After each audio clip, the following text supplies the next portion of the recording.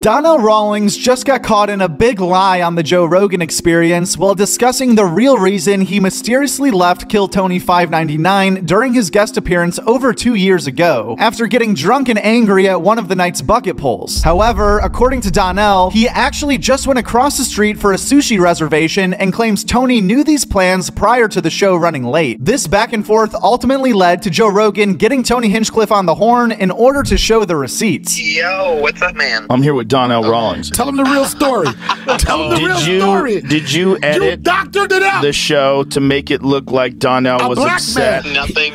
Tony Was edited. Tony, you fucking full of shit, Nothing man. was edited? You know, Is Donnell trying to pull a PR move here? This is the reason why black people whatever have he's issues. doing, it's very shady, and he's trying to rewrite history. We have pictures of him outside of a firehouse. He had nothing to do. He had nowhere to go. He Oh, walked off the show. Lord. Donnell. Tony's a liar. That was shameful.